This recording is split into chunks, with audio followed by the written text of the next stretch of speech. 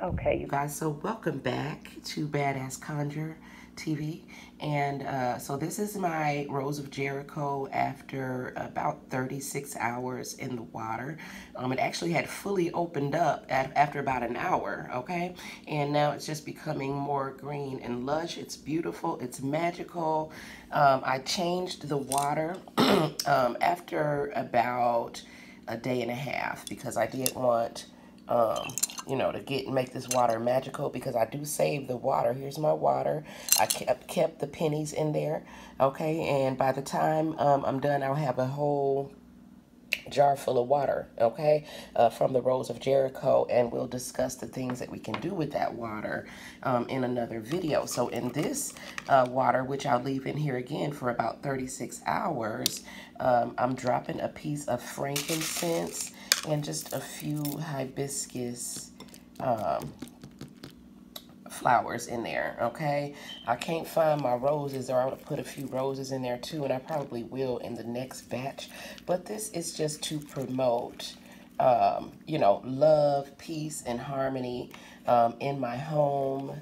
And again, the reason I do it is because I'm going to save this water, okay? And you can use this water for other things, such as floor washes, protections, you know, to clean your tools, to do a lot of other magical workings with, okay? And y'all know that I work a lot with water, okay?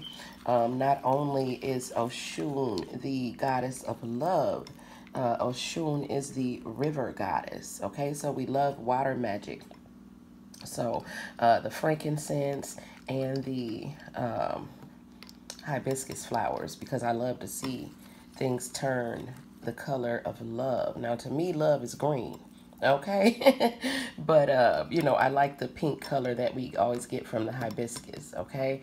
So then after I keep this in here for another 36 hours, this water is going to be added to my jar of magical Rose of Jericho water, okay?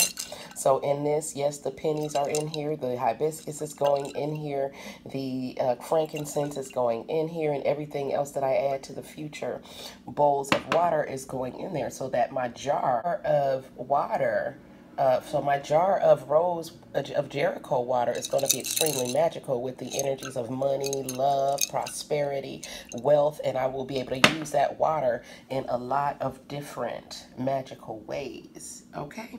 So look at my Rose of Jericho. She's doing beautiful. She's wonderful. She's lush. She's green. She's loving the energies that I'm allowing her to drink of, and she's happy and healthy, okay? So get yourself a magical Rose of Jericho if you want to resurrect your energy, if you want to feel rejuvenated, revived, and renewed.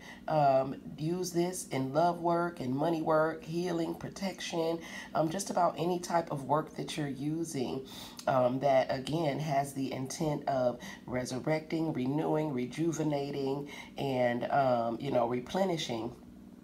You can definitely use it, okay? And it is absolutely magical and absolutely beautiful, okay? So until we meet again, my people, keep it classy, keep it clean, and do what you gotta do to make shit happen. Peace.